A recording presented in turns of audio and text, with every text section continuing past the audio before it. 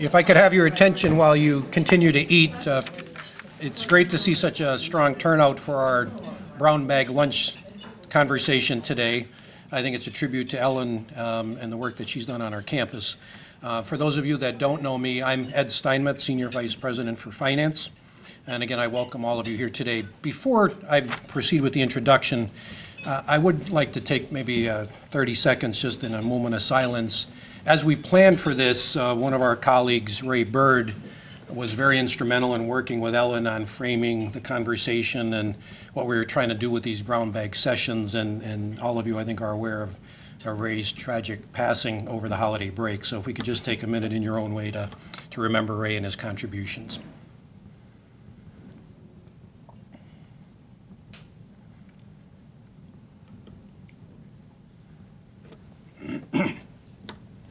Thank you.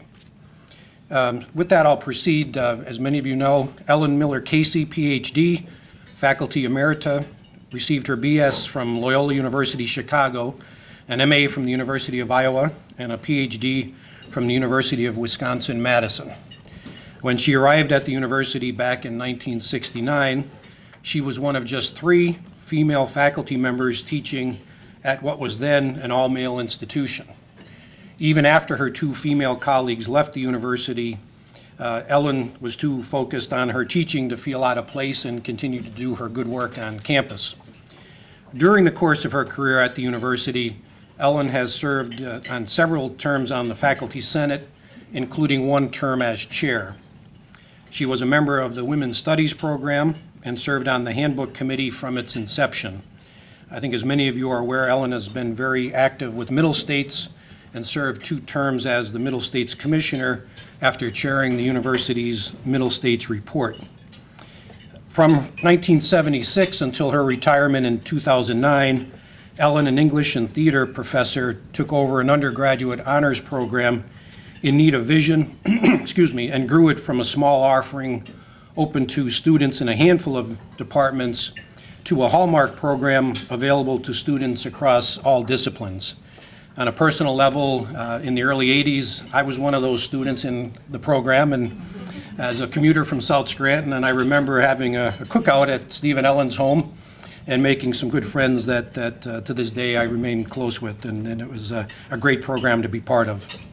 Currently, Ellen serves on our 125th anniversary celebration committee and has been an active member of the committee. So it's my pleasure to introduce Ellen for our conversation this afternoon. Thank you.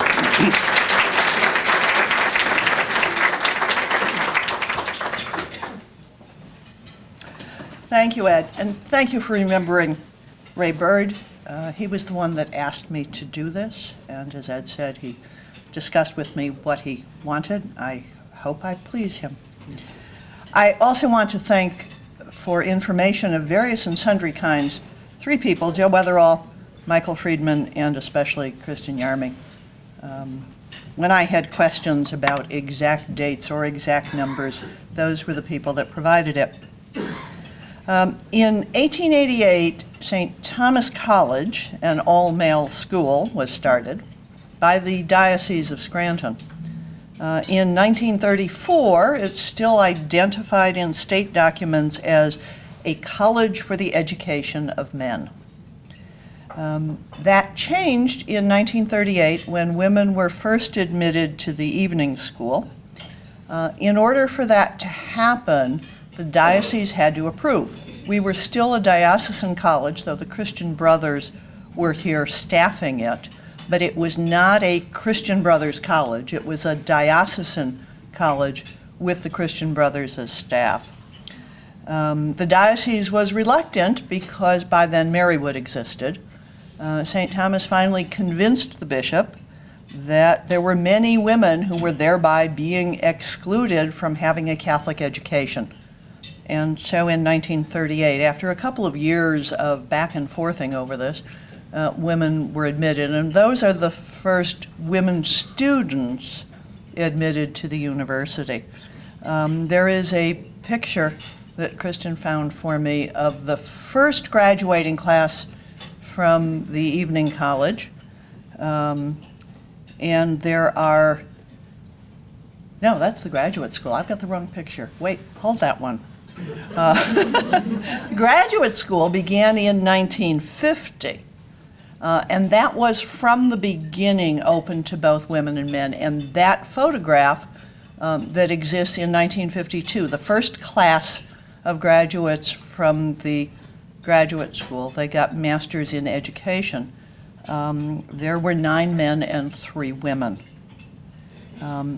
There are some women teaching in the 30s and 40s. As best as I can tell, and I've done my best to find this out, they all seem to be what we would now call adjunct faculty. They seem to have been part-time. None of them have any rank except instructor, and they keep that rank. I've been through a number of the handbooks, and Kristen has been through a number of the handbooks. They seem to keep that rank, you know, for 5 years, 8 years, 10 years. So quite clearly, I think, not permanent faculty, not tenure track faculty, but clearly in the classroom. The earliest that I've been able to find were Lenore Philbin, an instructor in speech, who arrived in 1938, Margaret Durkin, an instructor in English, who arrived in 1942, and Eleanor Rozajuski, later Krajewski, an instructor in Polish, who arrived in 1945. There were also librarians.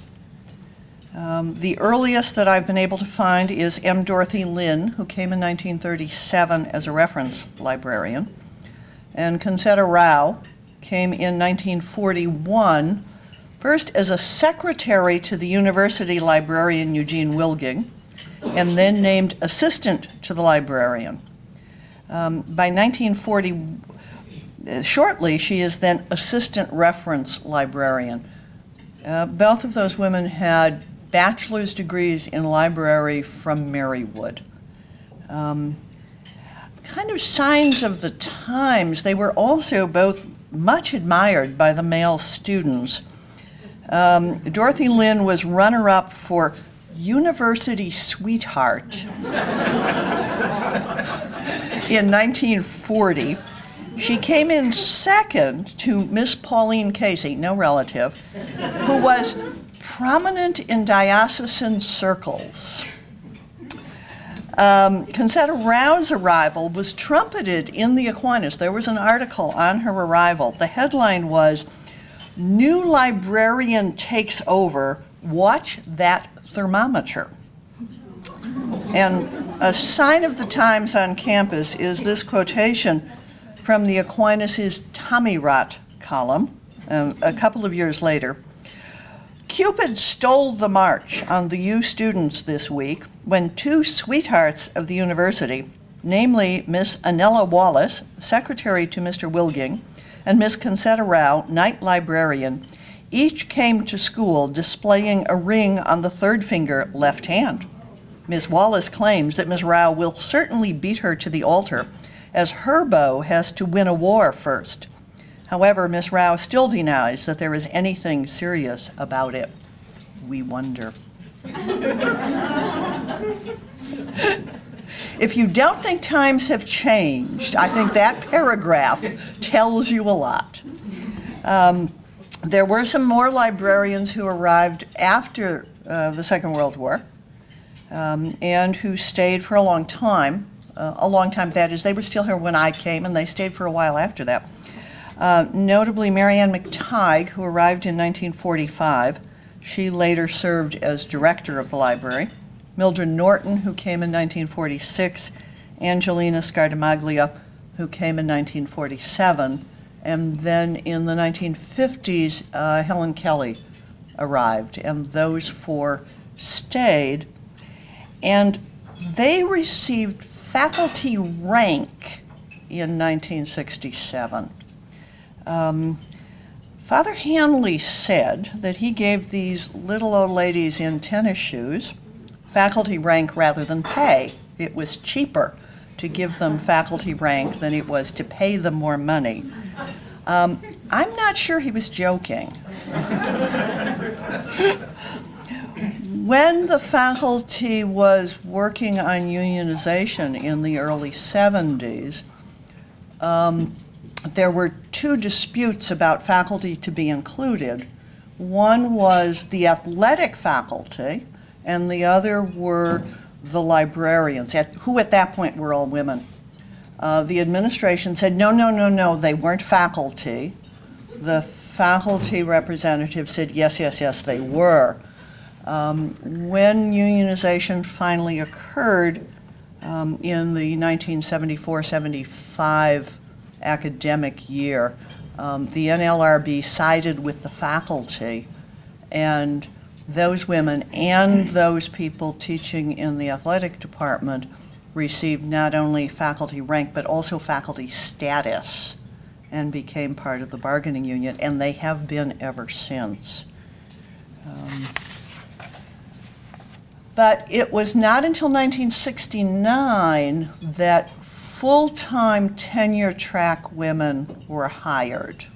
So there were women that were in the classroom, all of them, and I'm like 95% certain of this. I don't absolutely guarantee it that none of them were tenure-track, but I can find no evidence that they were tenure-track, and every evidence indicates that at the least they weren't tenure-track and probably weren't full-time. But that's not absolutely clear. But in any case, I am quite certain, certainly was told, and the evidence seems to support, that in 1969, 3 women were hired as permanent tenure-track faculty, teaching faculty. Obviously, by then, the librarians had faculty status, though they weren't, from the administration's point of view, officially faculty yet. But the 3 of us who were hired in '69 were clearly, and at least to my sense unambiguously, a member of the regular faculty. And those 3 women were Teresa McGlinchey, who was hired in the theology department, Sister Alice Louise Davis, RSM, who was hired as a professor of education, and me, who was hired as an assistant professor in the English department. I don't know how deliberate this was, that 3 women were hired that year. I do know that at that time there was, just looking at who was hired immediately before and when we were hired, there was a move generally to hire more people who hadn't graduated from the U, who weren't local, who hadn't graduated from King's. So there seems to have been, by numbers, it would suggest that there was a deliberate plan to expand the faculty. But I don't know whether it was plan or accident, just as I don't know whether the 3 women hired that year was plan or accident. I know that mine was somewhat accidental. I know how I came to be here.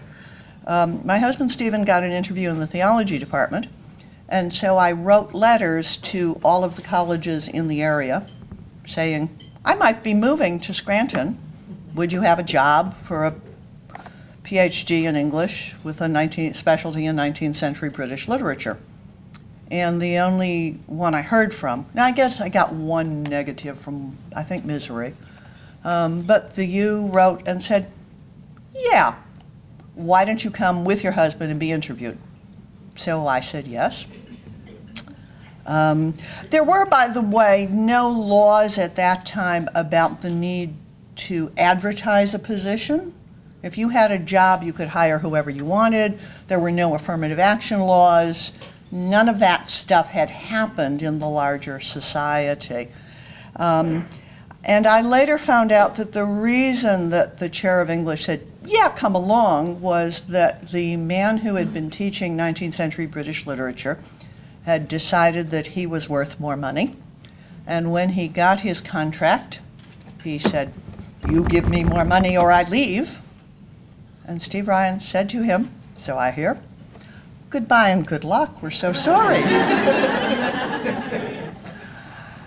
And the faculty member was rather stuck, having been rather outrageous, as I heard. I met the man casually after that and never brought up this topic, needless to say. But having been rather outrageous about this and insisting that he deserved more money, and unless he got it, he was leaving, they took him up on it. just in general, I know at least one other story in which someone did that. Be very, very careful of ever saying, if not X, then I leave, because goodbye and good luck may be what you get. So make sure you're willing to go. I later learned that Steve Ryan, who was chair of English, had been very active in civil rights down in New Orleans before he came here. And I do know that Steve suggested to me after I had been hired that he thought it was going to be a good thing that this male bastion had some women in it. And he went on to say, and I'm not just talking about the students. But in any case, Terry taught 1 year and then left. Alice Louise taught 2 years and then left. So in 1971-72, I was the only full-time woman. There were women teaching adjunct in various things. And I was also pregnant with our third child. Now, some context for that at the time, larger context. Firing someone because they were pregnant was not illegal, nor was it uncommon. And there was no such thing as maternity leave. Those laws did not exist at that point. And though I had been hired, when I came for my interview, I was 7 months pregnant with our second child. In my previous teaching job in an all-women's college, I had decided that I needed to leave to finish my dissertation and take care of our child. And I was told by the nun who chaired the department that it was good that I was resigning because they would have let me go in any case. We had a pregnant faculty member once and it didn't work out. So it was a bit different to be a mother and another thing to be pregnant. And why I might think about that, what relaxed me finally that January when it was becoming clear that I was either going to verbally announce it or people were going to know in any case that I was pregnant. I was on a Middle States committee. The then Vice President, Father Joseph Rock, was chairing the Committee on Administration, which in itself is an interesting thought. And there had been a meeting in January, and I had come in for it. And after the meeting, the chair of the chemistry department came up to Father Rock to say, Father Rock, we have a problem. So I'm getting my stuff to leave. Everyone else had gone, and I better leave. This is confidential. And he says, Father Rock says, what's the problem? And Umbe said, our graduate assistant is pregnant. Well, I dropped my gloves. I couldn't find my coat. Oh, listen, there was no way I was walking out of that room. If they were willing to talk about it, I was more than willing to listen. So anyway, Umbe and Joe Rock go back and forth with Father Rock saying, what's the problem? And Umbe saying, she's pregnant. And Father Rock saying, what's the problem? And literally, this back and forth happened. So Father Rock is trying to get it off this tennis match, says, is there a problem with the chemicals she's using? And Umbe says, well, yes, there is, but we've taken care of that. What's the problem? She's pregnant. And it became clear that for Umbe, the presence of a pregnant woman in the classroom was in and of itself a problem. And Father Rock said, motherhood is a high and holy calling, and we will do whatever we can to accommodate her. Paternalism gets a bum rap often, but paternalism can also do very good things. So I breathed, and in any case, Paul was born in mid-August, 3 weeks before classes began. That was not a good semester for me, but that's another tale. I felt very visible as one of the very few women on campus, and getting more and more pregnant every day. I did wonder, however, I was on campus just before classes began, probably a week before classes began, ran into Tom Garrett, who was congratulating me on the birth of our son, and another faculty member came up, and Tom explained that he was congratulating me on the birth of our son. And the faculty member said, "Oh, me no think you pregnant, me just think you fat." And those of you who have been here a while would recognize who I'm quoting, but I'll leave it at that. So I don't know how visible I in fact was. In many ways, the U was ahead of the times. It was common practice at the point we were hired that if two faculty members at a school married, they'd fire the woman. They didn't fire one of them. The progressive places gave them a choice as to who quit. Most places just fired the woman. That was how it went. And we had been hired already married to each other, and that was very unusual. In addition, Father Rock had promised us that the U would arrange our schedule so we weren't teaching at the same time so that we could take care of our kids. And the one semester when it didn't happen, at that we've gotten used to, or we did get used to, certainly putting in at the least requests, if not demands, as to when we teach. When we came, you got a schedule. There was, if you could sweet talk someone, you might get a bit of preference, but basically you got a schedule. And one year they gave us identical schedules, and they were wonderful schedules, except they were identical. So we went to Father Rock. Well, Stephen went to Father Rock, and it got fixed. At about that time, I had been at a Modern Language Association meeting in New York. They had a section on 2 career couples, and I went. And after listening to a whole lot of horror tales, women that had been fired and various and sundry things, I told the story of our situation and was asked where this idyllic place was. Nonetheless, women faculty members were unexpected. Non-university people had no idea that this was. 2 quick stories. We did not have phones on our desks. Faculty phones were in the hall around clusters of offices, and so you kind of had to decide who was going to answer. And if you were in a good little pod, you shared it out, or if you were expecting a call, you went and got it. But people outside the U had no idea that this would exist. It was more than a bit weird. And the presumption always, when I answered the phone, was I was, of course, a secretary. So I got asked one day where Professor Cullither was. I said, "I'm sorry, I don't know. His door says he will be in at 3 o'clock. "What do you mean you don't know? That's your job to know." So I explained, no, it wasn't, in fact, my job to know. And then there was the book salesman. I could see him coming down the hall, checking his list, checking signs, sticks his head in my door and goes, "Dr. Casey?" It was the same one who had gone to the theology department, stuck his head in Stephen's door and said, "Father Casey?" Stephen told him he was a father, but not the kind he was expecting. Students, by and large, presumed I was part-time, tended to use Mrs. instead of Doctor.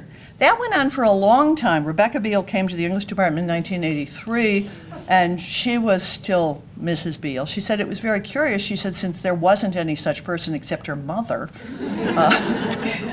I see heads nodding as that probably hasn't totally disappeared. Yes. Once I got an obscene comment written on my door, came in early morning. And I have to say, less about the obscene comment than what happened. I called maintenance and told them what it was. I came back from my 8 o'clock class. My door was pristine. No one ever said anything. They took care of it. And in general, the maintenance and staff people were very good. There was one maintenance man whom we all called Doc because he called all the faculty Doc. And unlike our students, whom were inclined to call me Mrs., I was always Doc, with no questions asked. Fellow faculty were a mixed bag. Some were hostile. One story, I had a chair gone a long time who insisted on calling everyone we had a department meeting and everyone was Dr. Casey. Not Dr. Casey, Dr. McNerney, Reverend Father Quinn, esteemed Professor Colither. So if you didn't have doctor, then you got an adjective. And I was Mrs. Casey. So I went to see him in his office to explain, A, I didn't think we needed titles used in department meetings, and B, if we were going to use them, I was Dr. Casey. Oh, of course. Next meeting, I was Mrs. Casey again. So I repeated my spiel in the department. It never happened again. Some faculty had difficulties figuring out how to deal with a woman as an equal, but that's probably not surprising. Most of them had no women faculty in their undergraduate or graduate. How do I know this? In my undergraduate and graduate years, I had one woman faculty member, and she was a graduate student teaching part-time. So it was hardly surprising that for my fellow faculty, they hadn't thought about how does it work. And that was also true probably when they got home. We once had a meeting, had a day off because we had some outside advisors, and it was a day-long workshop. And then it ended with a happy hour to which spouses were invited. And so one of the wives of a faculty member was talking about how awful it had been that Sam's, not his name, that Sam always took Friday to work at home, and this had been interrupted, and how awful it was. And so I said something like, well, but it was a good workshop. It was worth the time. She said, you were here? You're teaching? I said, yes. She said, how wonderful of you to be able to get out of the house. So times were different. They were different for men. They were different for women. The women's staff were also working to achieve equality. I got involved peripherally in one of their fights. They had decided they were tired of the dress code, which said that women's staff had to wear skirts. And so that was never I have no idea whether that was the dress code for women faculty. No one ever told me. And I never did it. You know, I just ignored it. But for the women's staff, it was very clear. So one of the secretaries saw me and said, you know, next Wednesday we are all wearing slacks. Would you please? He said, I know you do sometimes, but would you please on that day? Well, and I said, of course, did. There was a fair amount of sputtering and yelling, but bottom line, no one got fired, and the women from then on wore whatever they wanted. I used to say I believe we were fully integrated when we had a woman faculty member in Loyola Hall. Dr. Christine McDermott arrived in 1979 in the biology department. And there is now at least one woman in every department except computing sciences, but all the others have at least one. But then there are no men in nursing, so I guess it comes out even. My second requirement was that we needed a woman administrator. Sister Catherine McNamee, CSJ, became Dean of Dexter Handley College in 1984. And she was succeeded by Dr. Shirley Adams in 1986. And when the faculty lounge was no longer a men's room, that one got solved by getting rid of the lounge. But at least it was no longer a men's room. In the 70s, there was rather a revolving door for women. Of the women that came in that decade, only 4 stayed. Dr. Midori Rin, who came in 75, Sister Jane Kopis, who came in 78, and Chris McDermott and Dr. Deborah Goodgen, who came in 79. There were others, but they'd come a year, 2 years, leave for various and sundry reasons. In any case, the percentage of women faculty has steadily grown. These numbers are based on my count in catalogs, but who we put in catalogs was not always totally consistent, so take these as approximation. In 1969, there were 7, the 4 librarians and the 3 teaching faculty, 5%, 7 of 130. By 1979, there were 14 of 163, 8.5%. By 1989, 56 of 243, 23%. By 1999, 78 of 248, 31%. By 2009, 105 of 266, or 39%. And my count in the 213-14 catalog is 110 of 282, which is also 39%. I checked with Michael Friedman because who's on that list varies, and he checked facts list, and he came up slightly different number, but essentially the same percentage, 116 of 290, or 40%. So essentially, of the faculty, 40% are women at the moment, and that has been true now for about 5 years.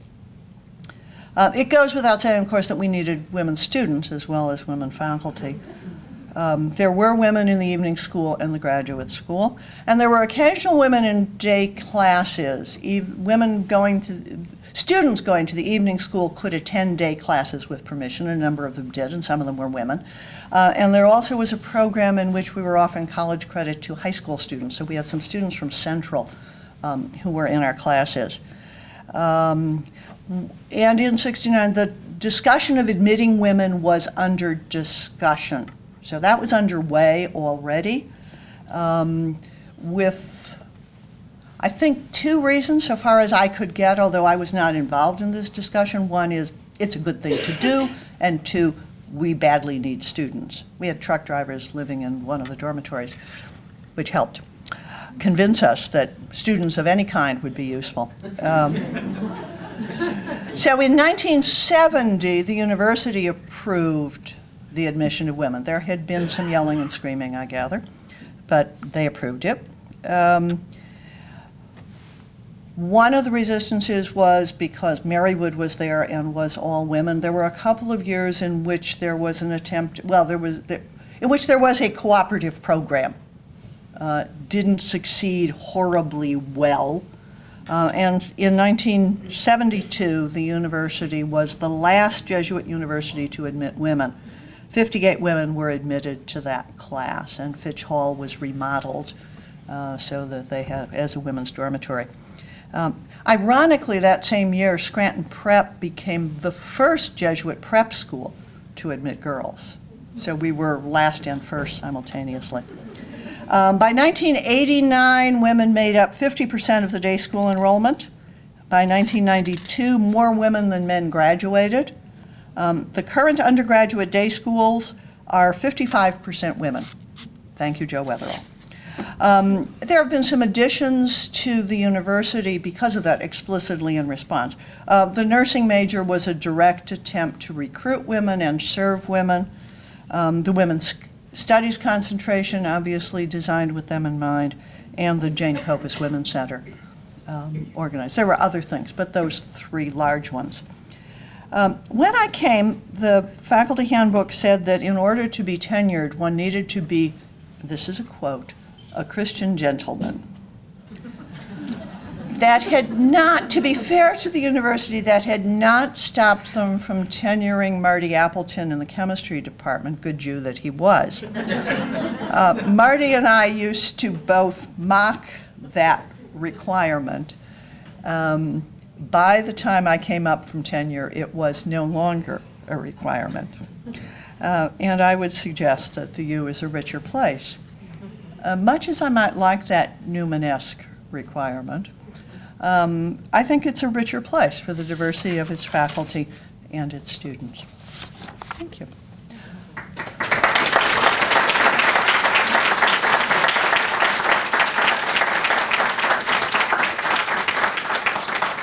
I know people probably have to leave, at least some of you, but I'll be glad to take questions if anyone has any. Yeah. You know, prior to 1970, women primarily went to evening classes. Were those specific programs? And if so, do you know what programs they were? Not as I understood it, no, because I taught some of them, so they would be a variety of majors. Not all majors were offered in evening school, which is how you'd get some people in day school. You didn't have every major offered, so if you wanted to major in some things, you had to go to day school. But no, they weren't herded into or limited. They could major in whatever there was to be majored in. Yeah? Comments? Did I get it right? Kristen. How far do we have left to go? How do you see the status of women on campus now in view of the whole long history?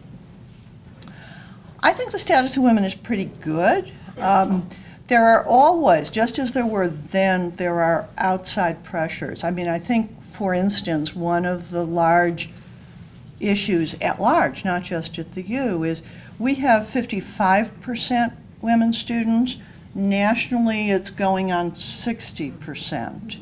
And I think that much as I'd like to see women getting opportunities and taking advantage of those, I think societally, I don't want to see it go the other way, so that women go to college and men don't. So I think trying to achieve a balance. I mean, we have more men than the average. So I think we always exist in a larger context. But on campus, yeah, we need more women. We need more people going to the women's basketball games. But you know, I think we're doing pretty well. We have had a woman provost. We haven't yet had a woman president, but then we haven't yet had a non-Jesuit president. So, yeah, Betsy. Ellen, when I was perusing through the catalogs yesterday, I noticed the change in the Board of Trustees, because at one time, most of the Board of Trustees members were Jesuits. Yes. Do you have any sense of how the placement of women now on the Board of Trustees is helping us transition to better relationships between the sexes? I don't know explicitly. I do know some women that have served and are serving on the Board of Trustees, and I can't imagine that they don't speak up. So certainly the women trustees that I've known, largely women who had been here as students, and I had known them then. But the women trustees that I know, I'm sure, keep their eyes open and talk when they feel the need. But more specific than that, I don't really know. Yeah. On that point, I think it's interesting that I think two of the women from that first class have served on the board. Yes. Susan Swain and Karen Pennington, yeah. Which is interesting. Yeah. Neither one of which would keep their mouth shut if they saw a problem. I had both of them as students. Okay, thank you.